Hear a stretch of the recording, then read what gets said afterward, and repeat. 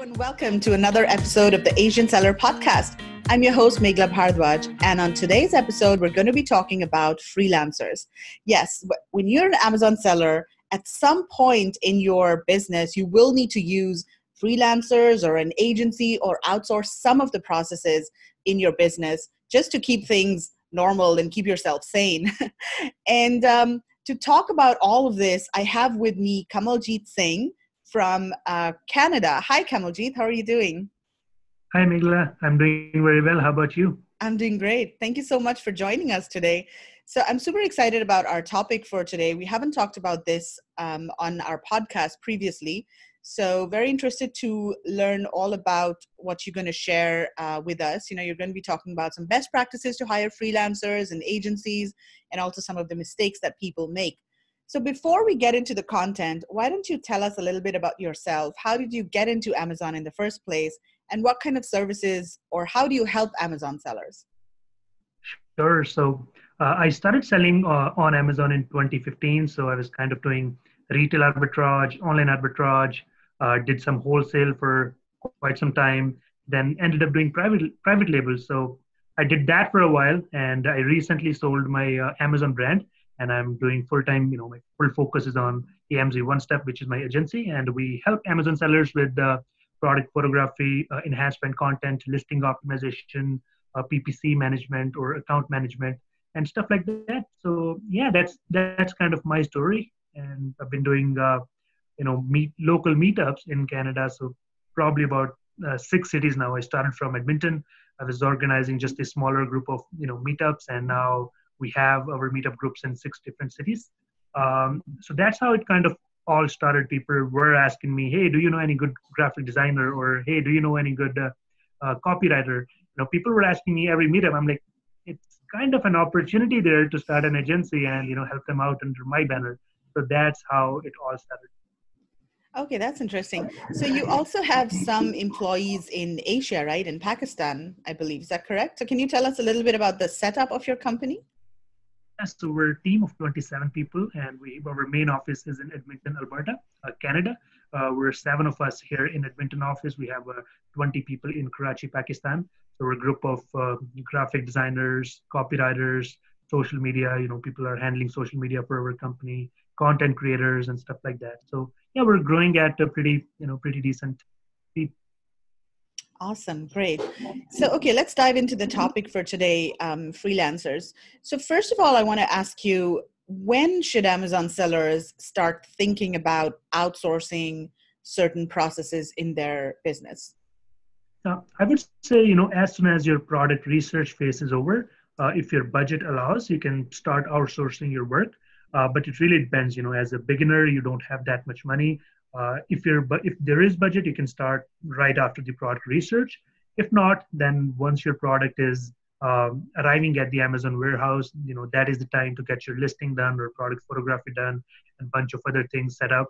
So that is a perfect time to outsource your things. And I see some sellers, they outsource pretty too soon, which is product research. So I would highly recommend not to outsource your product research phase, because that is something at first you want to get the taste of. You should know how the market works and what's the profitable products, and basically it's the one of the basic rules that of Amazon selling. So do not research, do not outsource your product research. Other things you can outsource as soon as possible if your budget allows. So even when a seller is starting out, do you think they should start outsourcing, the products? Let's say it's my first product. I've just done my product research and launching the product. Do you think it's okay to, outsource certain aspects, or is it good for me to go through the entire process myself at least once to get a better understanding of how each aspect works and what the, challenges are? I would say as I mentioned, the product research, I would do it on my own first, and how to deal with the suppliers, how to get the shipping done from China or India to Amazon warehouse. Even if you're outsourcing, just stay in touch with the person you're outsourcing to, so that you get aware of the process.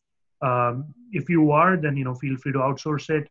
I would say it's if you have time and money, it's based on it's totally your decision when you want to outsource it. But me personally, I would do the product research on my own. I would deal with the suppliers first on my own. Once I know how it works, then I can, outsource for my future products. Okay. As far as the listing and product photography is concerned, they are totally brand new, different skills. So you don't want to mess with that. So you can, even though it's a first product or your second one, outsource your product photography, copywriting, or graphic design, because that's what you're not specialized in. Okay, that makes sense. So, of all the different aspects that Amazon sellers need to deal with, which of the specific tasks can and should be outsourced? Uh, you can do graphic design. You can outsource graphic design, copywriting, product photography. If you're not familiar with the Amazon PPC, you can outsource that. Have someone get an expert to manage your PPC campaigns, right? So these are a bunch of things which should be outsourced, but in this digital space now, you can pretty much outsource anything. But these four things are the must that you don't want to take risk with, because a bad copywriting or bad photos or bad PPC can hurt you in the revenue part of your business.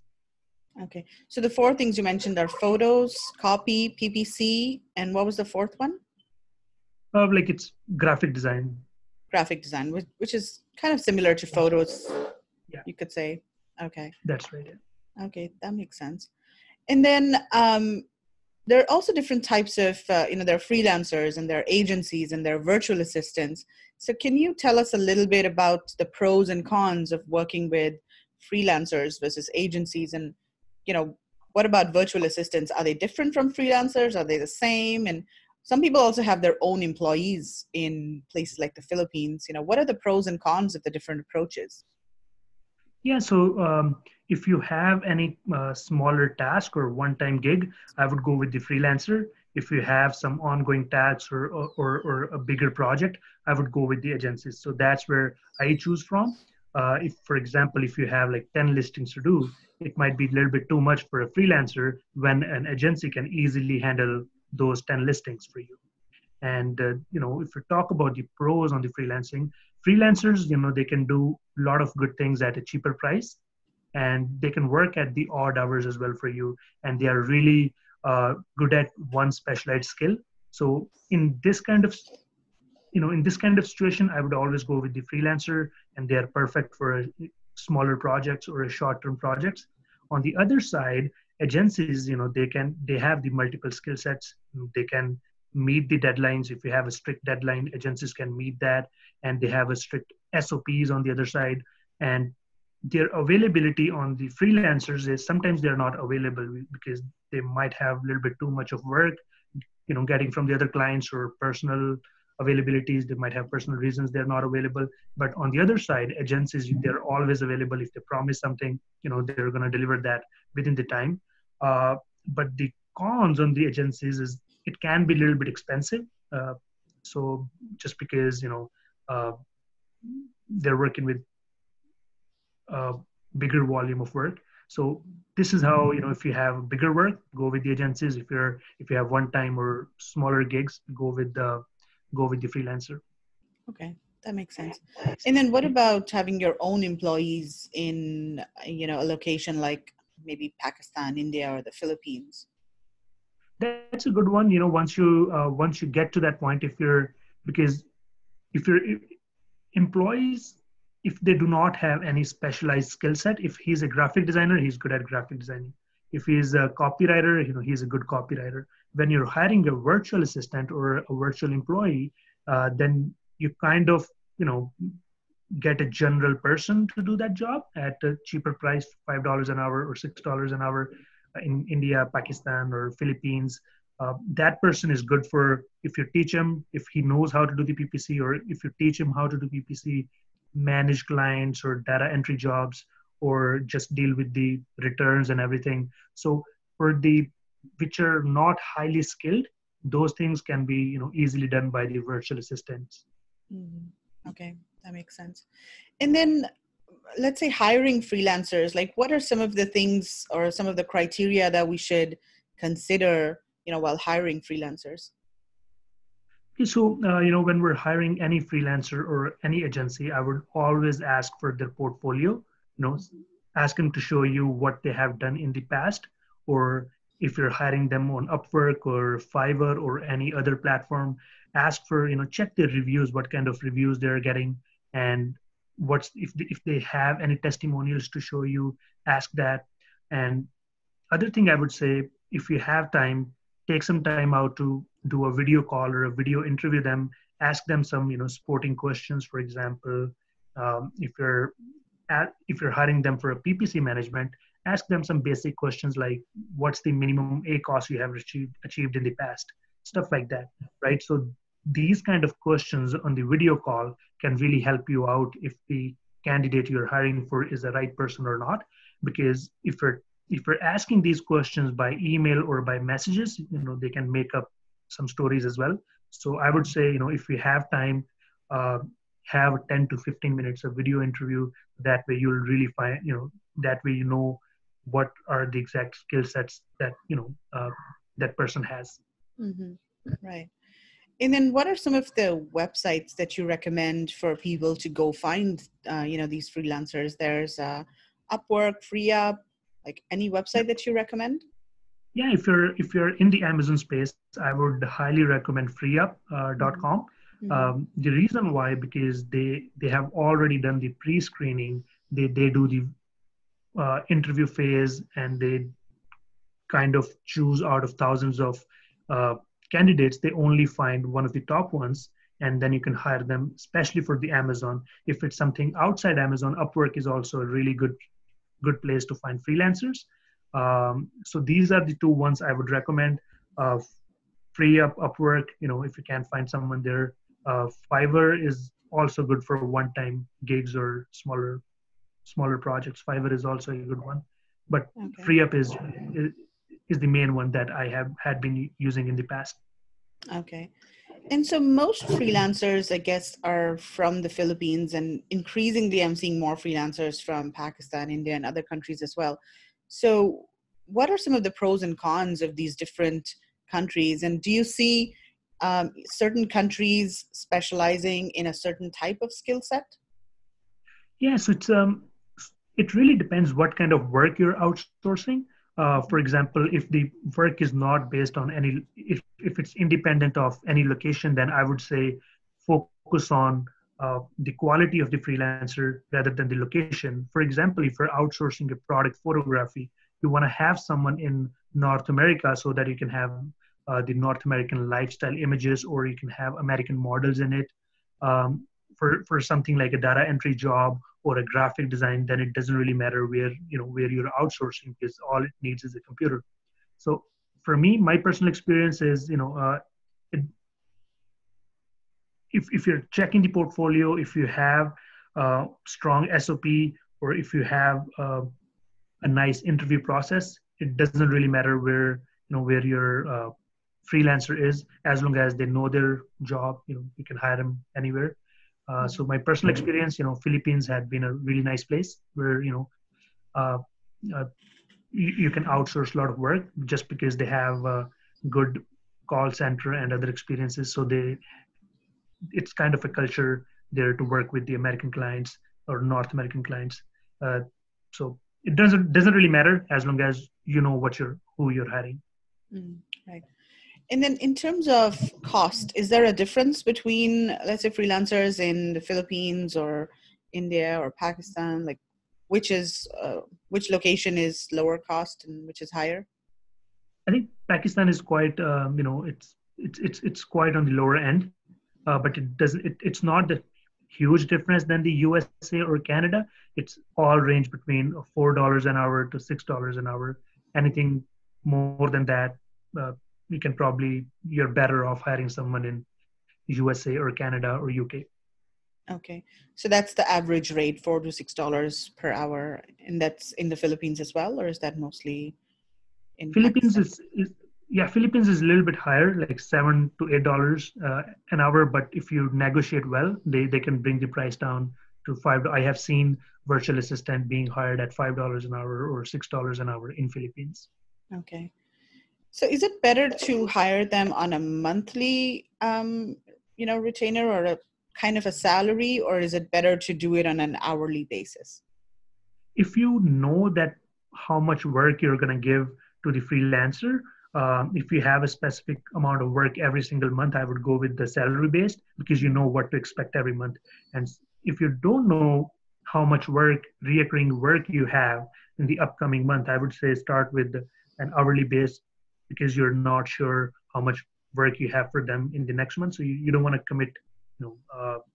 commit yourself for a budget that you can't afford. So if you know if you have uh, consistent sales coming in, if you have consistent work, go with the monthly fees. If not, go with the hourly. That's kind of how I see it. Okay, that makes sense. And then how do you ensure quality, and especially, consistent quality, whether you're working with a freelancer or an agency? And is it easier to manage quality, with an agency as compared to freelancers? Yeah, so that's where agencies come into the play.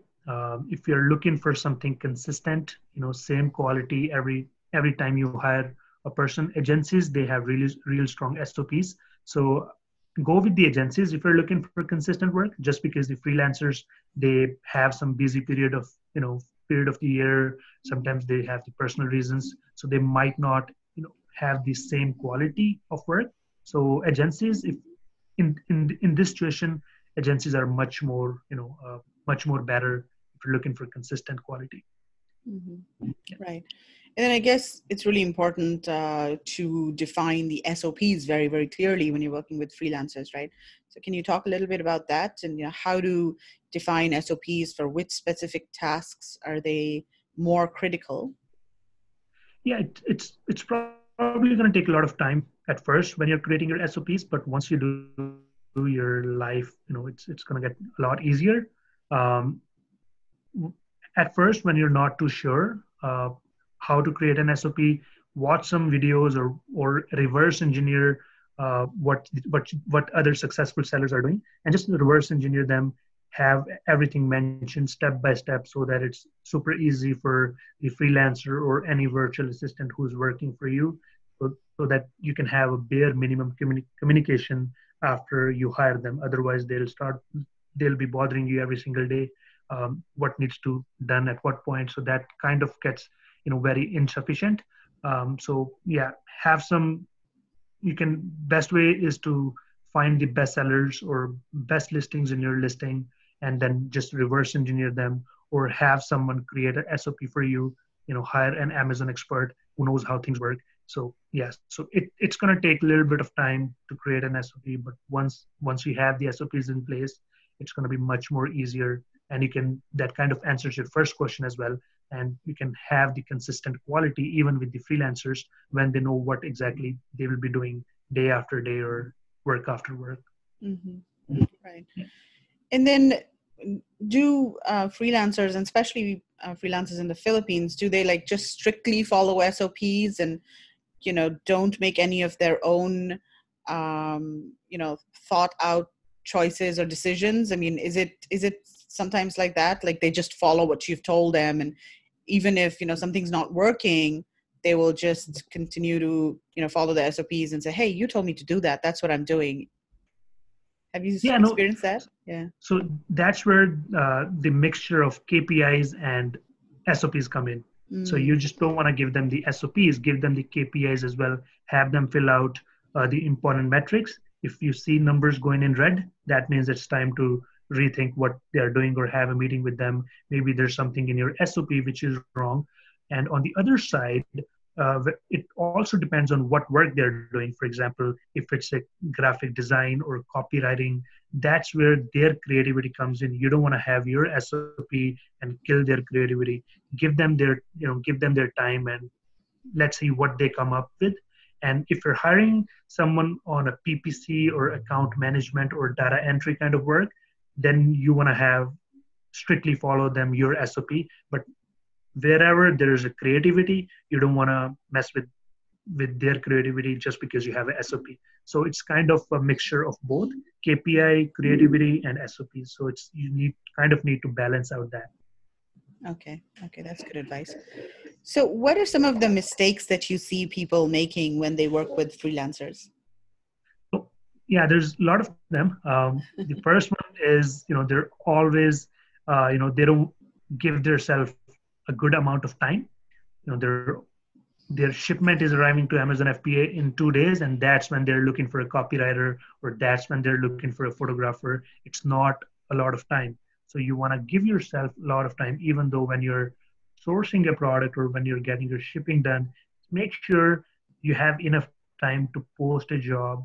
You have enough information in the job posting. You have enough time to interview people. And, even though if the job is not done right at the first time, and you have time to get the things revised and make it perfect before you're launching the product. So that is the number one mistake sellers do. They think that it will be done in next 3 to 4 days and it's going to be awesome, but it's not always the case. Things take time. So give yourself extra amount of time. And the other thing sellers do is, they're always looking for cheaper rates. Their first question is always, hey, how much it's going to cost me? It shouldn't be that. It should be, hey, how can your services help me out? Something like that. Price is very important, but you always get what you pay for. So don't always try to go for the cheaper options. If someone can charge a little bit more and provide an extra value, I would go with that one, because that's gonna help you in the longer run. I have seen many sellers, they get their things done and then they don't like it, and after 1 month they're hiring someone again to get the things fixed. And then do the interview process right. It's going to take a little bit of your time at first, but I'm pretty sure if you do your interview process right, you will find good freelancers or good agencies. And yeah, just give them their time. Do not just do not be impatient. Even though if you don't get the results right, have your SOPs, back them up, give them the feedback, because it's not always how you think. It's about, for example, in my business, like we do product photography or graphic design, you know, it's creativity is really subjective. It might look good to you and it might not look good to someone else. So do not be impatient always. Work with the freelancers, give them the feedback, have proper communication. Do not just reply them whenever you want. Uh, have a nice communication before the start of the project, and have real expectations. Set up deadlines. Ask as many questions as possible, and I'm sure if you do that, you'll get some good results in the end. Okay. Okay, that was some very good advice, Kamaljit. Thank you so much for all of that. So do you want to tell us a little bit more about your agency and the services that you offer for Amazon sellers? Yeah, so what we do listing optimization. We write product title, bullet points, description. We do enhancement content, which is also known as A plus for everyone. So that's what we do. We do product photography. If you're anywhere in the world, all you need to do is just ship us out one product sample in Canada. We'll do the product photography here. If you need models, we have the university models available. Yeah, so we manage PPC. We have 5 PPC experts in Karachi, Pakistan. They can manage your PPC. They can manage your account. If you need any virtual assistance, let us know. Get in touch and we'll help you out. Okay. And you also do a bit of photoshopping. I was watching your interview with Paulina on LinkedIn, and I think your photoshopping skills were pretty impressive. And she was looking at some of the photographs, I think, on your website. And right, is that one of the things that you specialize in? Yeah, that's one of the one of our best skills. Okay. We kind of specialize in that just because it's winter, everything is covered in snow, so there is no outdoor shoots happening. So it's a magic of Photoshop that we can make any photo look real. So yeah, so that interview, we wanted to talk about all of our services, but ended up he was so impressed with the Photoshop, and our whole interview went on the Photoshop topic. Yeah, I was watching that interview and it was pretty fascinating. So guys listening, go to LinkedIn, search for Paulina Masson, and watch this interview that she did with Kamaljit. It's pretty interesting. They go over some of the images that Kamaljit's team has photoshopped, and they look so real. There's this tablecloth that I saw, and it doesn't look like it's photoshopped. It looks like it's really on the table. It's pretty amazing. And I think there was a posture corrector as well that these two people were wearing, and that also looked like so real. It didn't look photoshopped. So pretty impressive. Yeah, those are some of our best ones. If you look at the lighting, the shadows, and everything, the guys, they just know what to do. They know their job well. So yeah, that's pretty cool. Okay, so how can people reach you? Your website or email address, or what's the best way? Okay, so yeah, you can go to our website. It's amz1step.com, or just send me an email at kamal@amz1step.com or info@amz1step.com. So someone will be, in touch with you within 24 hours. Cool. And do you have any offers that you can offer all of our podcast listeners? Any discounts or special offers? Yeah, so if you mention about the Asian seller, you'll get 15% off on all our services. Ooh, that's cool. 15% off on all services if you mention the Asian seller. Fantastic. That's right, yeah. Cool. Okay, Kamal, thank you so much for talking with me today. It's been a pleasure, and I'll see you around. Thanks, Megla. Thanks for having me. It's an absolutely honor to be on your show. Thank you so much. And all of you guys listening, if you aren't already following us on Facebook, go ahead and search for the Asian Seller on Facebook. Join our Facebook group. We're also on Meetup. We do host Meetup in Singapore quite often. So join us on meetup.com. And we also have a group on Telegram. Just go to the asianseller.com and look for all of the various social media channels where we have a presence, and join us there. All right. Thank you so much, Kamal. Bye-bye.